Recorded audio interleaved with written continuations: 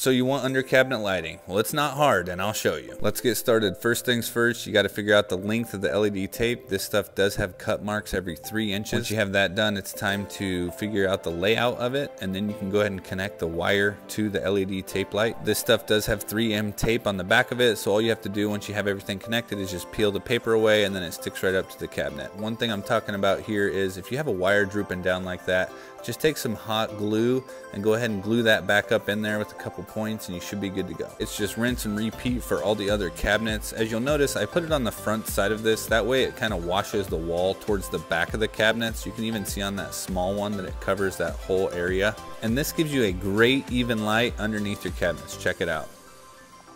And here's the driver we use. You can find all of these products in this video on a link in my bio. It's just labeled LED tape light. Check it out.